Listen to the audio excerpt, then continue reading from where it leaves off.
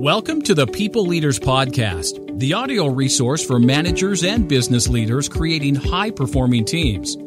Join leadership and team development experts Jan and Michelle Turkelson each week as they explore both subjects from every angle. Through practical tips, valuable insights, and compelling interviews with leadership experts around the world, you'll learn how to bring out the best in your staff and how to give your best as a leader. I think we're recording now. Okay. All right. Hello, everyone. Really looking forward to this session with you. I'm flying solo. Michelle's not here at the moment. She's looking after her teenage son who's, done some damage to his hand, but all is well. However, we've got a really special show today for you, and we've got a guest. And our guest is Jessie. And Jessie is all the way from Eastern Kentucky. And we're really fascinated with Jessie's story because it's very different to the leaders that we usually, or the leadership consultants that we usually deal with. And Jessie graduated from West Point in 2009. He's served in the US Army as an aviation officer, flying helicopters, including his deployment in Afghanistan in 2013 as an intelligence officer for over 500 aviation task force. So that's a big responsibility. Following his final assignment as a company commander in 2016. And this is where he transitioned into the private sector. And he says that those life experiences really fueled his passion for learning about leadership. And that's why we're bringing Jessie on today, is because we want to hear about some of those lessons and experiences so we can, fuel our toolkit. And the other thing that I'd like Jessie to share with us is some of his core beliefs on leadership. So let's get into it. Hey, Jessie. Hey, Jen, how are you? Thanks for having me on. Excellent. We're really excited to have you on. Michelle and I were just talking about it before, and she was bummed that she couldn't be on this one. However, she gets to hear the recording. So isn't that good? That's awesome. Yeah. And so one of the questions that I've got for you, which I was really interested in, was this notion of trust in leadership, because you've spoken about the importance of trust in leadership and teams. So can you tell us what you actually mean by trust? Yeah, so for me, trust, first of all, trust is a two-way street, right? So most of the time people think of trust and you think of it in kind of like a omnidirectional way, but it's really a two-way street. So, and it's also a concept that's built over time. And it's earned, it's not given. And to me, it's based around two primary principles, and that's character and competence. So, right? So in order for me as a leader to trust you, I have to understand, first of all, to me, the most important is your character, right? That like I can turn my head and trust that you are going to do the right thing, right? Because that's the most important, especially coming from my background in the military. But I think second is the competence piece, right? And competence is something that can be built, and that's where we kind of get into the time concept of how trust can be earned over time. But going back to kind of your question, for me, trust, in order for me to be able to, exercise trust with you and kind of a relationship, is I need to be able to know that I can give you a task and I can give you broad direction, and I can trust you to get it done without having to tell you the how, right? Mm-hmm. So I may be able to actually tell you the why, the purpose. And a lot of times in the military, we call this the commander's intent, right? So that's around a purpose, some key tasks that need to be done, and then ultimately a broad end state for what I want it to look like. But then I turn it over to you to try to figure out the how, right? And without me having to give you the direction. But then where the two-way street comes into play is that you have to know that me as your leader, I have your back. So if you fail, and you fail going 100 miles an hour in the right direction, doing the right thing, I'm going to not throw you out to dry or throw you under the bus, as we say in the States, right? I'm going to be there to help you learn and grow from it. So for me, trust is a concept of being able to turn your back, ensure that something's going to be done, and it's going to be done in a way that's consistent with the core values that you have as a company and as a leader. Yeah, right on. We're singing from the same songbook, because when you were talking about that character and competence, we often refer to COVIES, that extension of trust. And it seems like you were describing delegation, when Oh, you absolutely. extend trust. And what was the terminology you used? What's the Army's terminology Yeah, about? so it's called the commander's intent. So it's something, if you're familiar with, Intent, right? yeah, so it's just my intent for, hey, here's the purpose, some key tasks that like I may need to make sure that get done, but then I'm not telling you how to do it. I'm just giving you a Mm, broad end state with that too, and saying, here's what I want it to look like when it's complete, roughly. Now, mm, Jan, you go figure out how you're going to get this done. And yeah. that's empowerment, right? So trust and empowerment are hand in hand. So in order to delegate, because delegation's a popular word, but a lot of times you can't delegate blindly, right? Because one of the things as a leader is you could delegate a task, but you don't delegate the responsibility. The Mm, responsibility still lies with you. So you're still responsible for whether that team succeeds or that team fails, because ultimately it's you as the leader. You're not judged by your own you're judged by your own actions, but you're not judged by your own performance. You're judged by the performance of the team. And that's where that trust and that all that comes into play. Because if you don't have that, you're going to wear yourself out as a leader because you can't do everything, right? So mm, that's where the mm. trust really comes into play. Yeah, I was having a conversation with someone yesterday, a coaching conversation, and they were talking about they felt that they were being micromanaged, Mm, and talking about, okay, so how do I have a conversation with my leader about how I'm feeling about that? Because it may not be that they don't trust them, it's just that that's how they are operating at the moment. And I think it's really interesting when we talk about how do you extend trust. You extend it by actually handing over or entrusting them with right. work. But really, like you don't Yep. just give it and then like take half of it away. You actually have to have that risk, because there's a risk involved, isn't there, from That's doing right. that? Yeah. Yep. Go ahead. Sorry. No, I was just going to say, so can you give us another example of how, in your experience, people have extended trust, how a leader has shown that they trust their team or a subordinate or...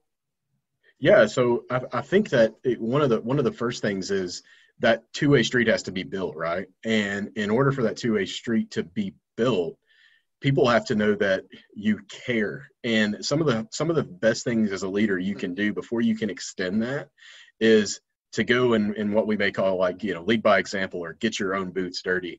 If you're in a manufacturing environment, you go find the nastiest, dirtiest, filthiest job that you could possibly imagine that somebody on your team's doing, and Mm, then you do it with them, because that's showing empathy, right? So I think empathy is a key to that, is to show people that you care about them and you're willing to get down and get dirty with them, because that empathy will lead to humility in a lot of ways, right? Because the two are used kind of interchangeably, but you're going to humble yourself, because you may be the CEO, the founder CEO, or you may be the general manager, whatever your title is, but getting down there, getting in the weeds, getting dirty with people, that's going to show humility. And then that humility leads to, kind of vulnerability. I'm kind of taking you on a journey here to get to the answer. mm, That vulnerability then is what breeds that trust, right? So then if those people know that you care about them, that you're willing to get down and get, kind of filthy and nasty and do the dirty jobs with them, and they're going to trust you. And then the fact that you're being vulnerable with them whenever you're being humble, then you can start to say, like, hey, I need you to go do this. And you can then really trust, because they're going to trust you that you have mm, what's their best interest in mind whenever anything you do. But then two is, not only are they going to trust you, but you can trust them because you've been down there and you've worked with them. You have to build mm, relationships.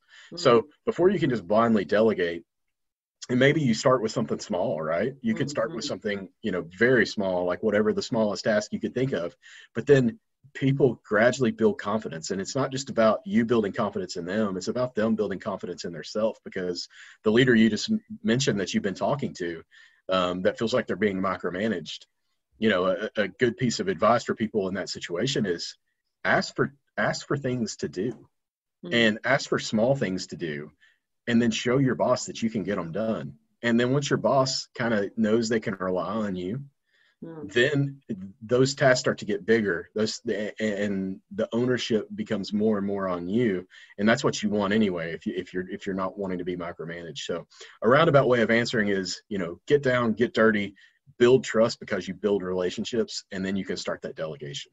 Yeah, I love that term about building, because building means that it's kind of like an ongoing process, and then you can create some momentum and extend trust more and more. So I'm really interested in your time at West Point.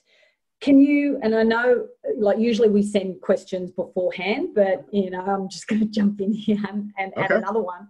So Jesse, at your time at West Point, can you share with us an experience that really shifted the way in which you approached either leading teams or dealing with people in situations that you thought, wow, I never saw it that way, like shifted a perspective? Yeah, absolutely. So, wow, there's a ton of examples I could pull from. One of the great things about, being at West Point for 4 years is you're kind of in a leadership laboratory, if you will. A lot of it's controlled, but then a lot of it too is you're learning from people. For example, each cadet company has a captain or a major that's a combat veteran, and a non-commissioned officer is a combat veteran assigned to it as well, and they're mentoring you along the way. And probably one of the best lessons and one of the most humbling lessons that I ever learned was my second year at West Point. So your first year, you're kind of learning to follow, right? So you're there, you're in charge of yourself, you get tasked, you're in charge of it, you're not really in charge of people. Your second year, you start to get in charge of 1 or 2 people. So for me, as a team leader, as we would call it at that point, I was in charge of 2 people. And every morning at West Point, regardless of the weather in northern New York, you will have what's an accountability formation before you go to breakfast. So this is 6 a.m., 6:30 in the morning, and you're down and making sure, hey, everybody's here, if there's any information we put out, but then you go to breakfast. Well, one morning I get down there and my 2, cadets didn't show up.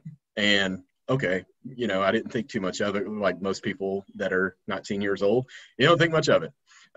So I'm just kind of like, okay, let's get on with life, just move on. Well, after the formation was over, my NCO, tactical NCO that I mentioned before, is a combat veteran. I have so much respect for this guy. His name was Forrest Blum. He's a sergeant first class. He calls me to the back, okay, Cadet Curry, come here. I went back there and he asked me, hey, where are your guys? And to me, I said, kind of nonchalantly, well, I guess they overslept, right? And he goes, oh, okay. Well, you're responsible for those guys. So let me ask you this. If we were in Baghdad, because at the time this was 2006, he's like, you're in Baghdad and you can't find your 2 guys. So are you going to then behave this nonchalantly, or are you going to finally realize that you're responsible for more than just yourself? And to me, I felt like I was 6 inches tall, because I went from at that moment realizing that like, hey, I'm responsible for these people. And it was a proverbial kind of game to me, if you will, because I'm 19 years old, I'm figuring this out, to realizing that these were real lessons that, this guy had been on multiple tours in Afghanistan and Iraq. And he just taught me a huge lesson that like, hey, you don't know where these guys are. And you can assume all you want to, but your assumptions are, there's an old saying about assumptions, right? And, so you don't want to do them. And once you do that, and I assume something, he really brought me down to my level. And a lot of times, he never raised his voice, but probably the most, impactful lesson I learned early on was that at that point, you go into something that's kind of, I know Jocko Willink, he's kind of an entrepreneur himself in the U.S. He's a former Navy SEAL, but he calls it extreme ownership. That's extreme ownership. And that's realizing that you're not responsible for, like I said earlier, just your actions. You're not responsible for just yourself. Now you're responsible for other people. And wow, that was a huge lesson very early on that, for a lot of people, you probably would have reacted exactly the same way I did. But, I learned really quickly and it didn't happen to me again. Great. And that's the a true leader, is to be able to give you the lesson and you actually physically have embodied it, you own it. So you can have a mistake, but you just don't want to, do it again.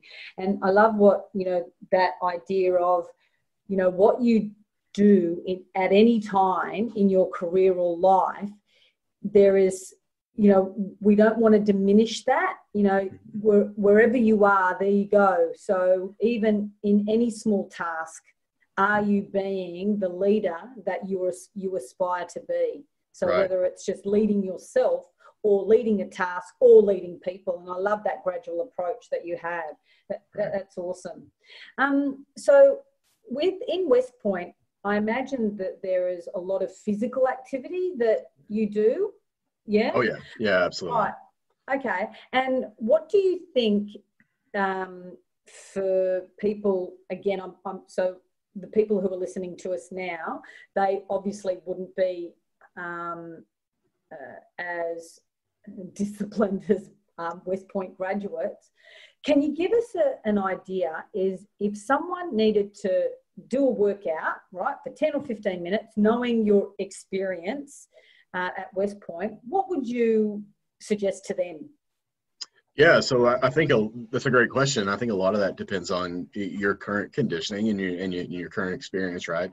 But I'm a big believer in the whole idea of HIIT training, right? So high intensity interval training. Mm-hmm. So a lot of times as entrepreneurs, we get busy, right? So, you know, when you're starting a business and maybe you're still doing your 9 to 5 at the same time like I am, and you find that it's hard, even if, you know, I wake up at 4:15 every morning and I go to the gym, but sometimes even then you can't fit the gym in because you have other things you need to do. But in 15 minutes, I mean, but you know, doing some burpees, going out for a quick, you know, 2-mile run, you know, doing things that you can do without, because a lot of times we are so used to saying, well, I need a gym for that. You don't need a gym, right? Because some of the best workouts that I've ever had have been with people in an open field with maybe a pull-up bar, you know, tires to flip. There's a whole lot of things you can do. And that's one of the great things about, you know, being in the military is you learn, especially when you're deployed or you're away in training, is you learn that you can do a workout anywhere. And whether it's with water jugs or whatever. So to answer your question is, you could fit in push-ups, you could fit in burpees, you can do ab exercises, pull-ups, you name it. Is the biggest thing is it a priority to you?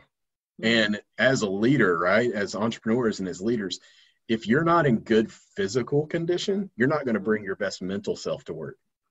So if you're struggling to stay awake at 1 o'clock in the day because you're not in good shape, or you know, you're overweight and you have health problems, you're taken away from what you could be providing. So it's huge.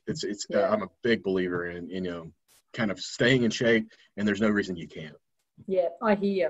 So at West Point, so obviously, you know, at the Leadership Academy, you you would learn a lot about that leadership theory.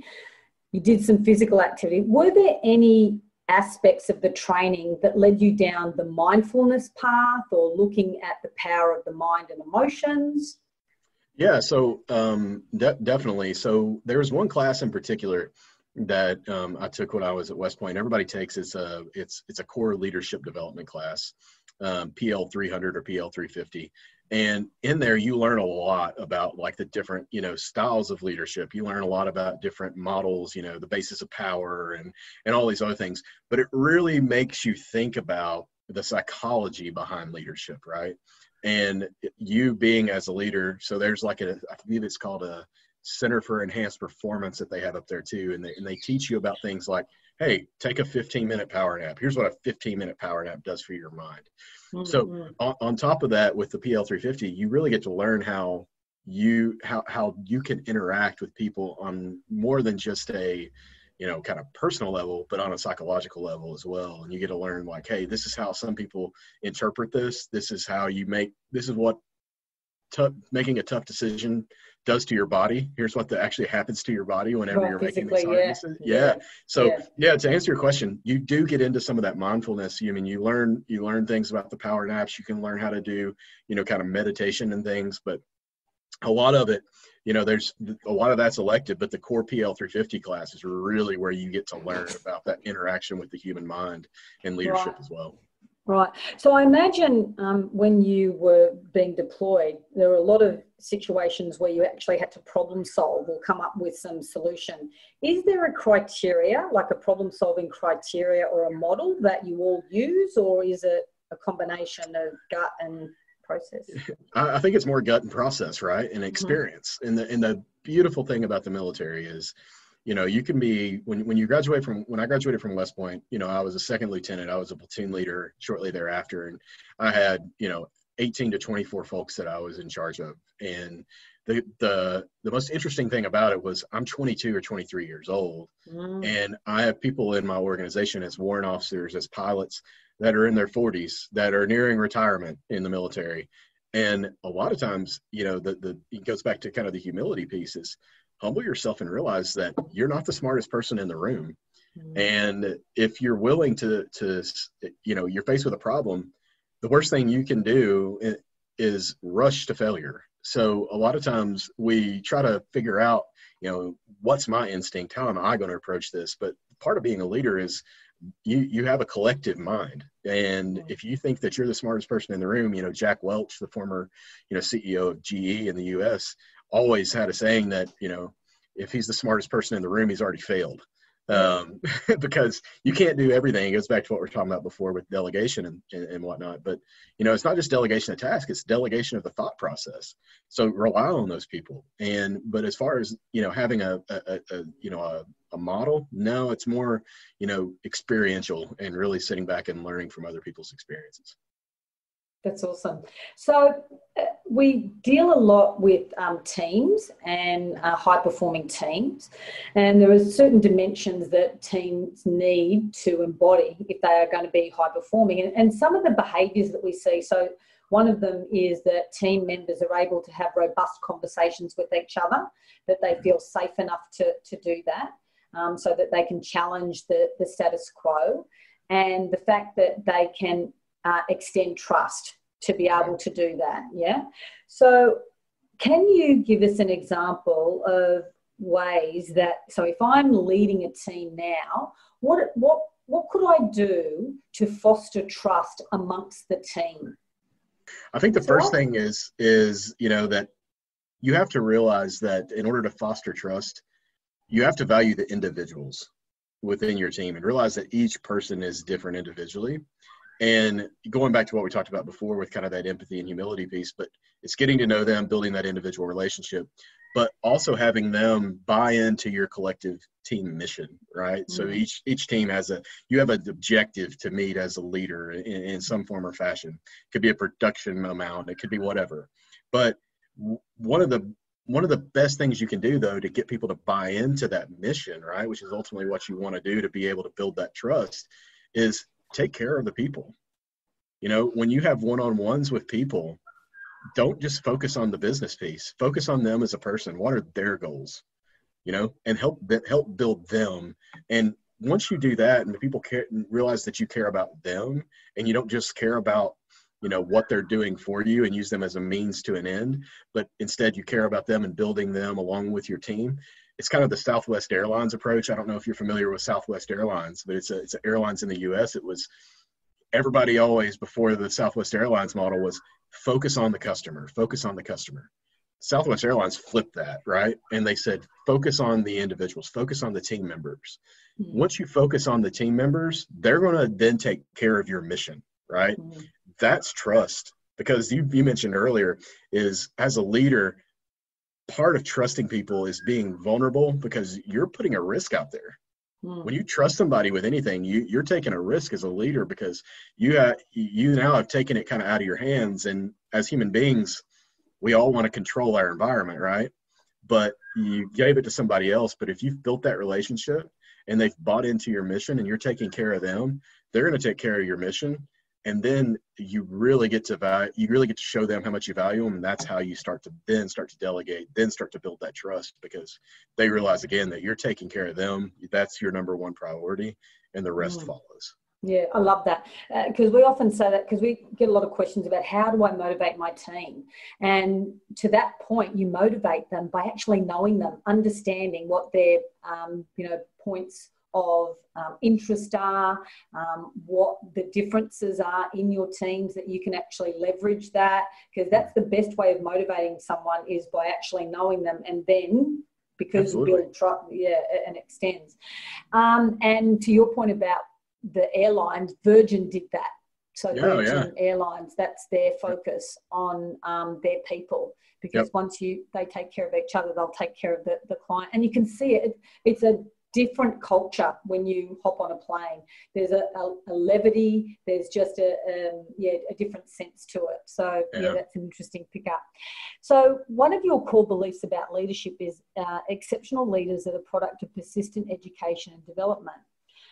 In other words, leaders never stop trying to improve. Can you give us some examples of what you have seen, like practical examples, as opposed to just, doing a course or whatever, that leaders can improve their education and development around leadership? Yeah. So I think one of the most simple things we can all do as leaders is read. Right. So a lot of times, when we talked about earlier, you get busy as an entrepreneur, you get busy as a leader, but it is read and learn from others, because that's the value of reading, is you're learning, just like you and I as coaches.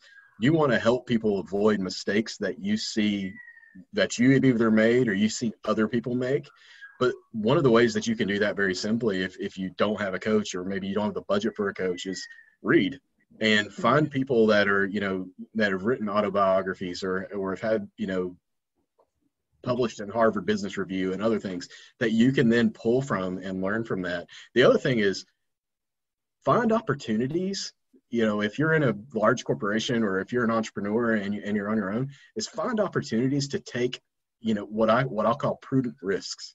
Because those risks are going to grow you because of that experience. So it may be that, like, you've always done all the coaching in your business and you're a coach, but maybe you have some other people on your team and maybe you want to teach them how to coach, and maybe you're giving them their first client, and it's hard because that's your baby. You've built that business, but then you're going to give it and you're going to let them have that, opportunity to learn and that opportunity to grow.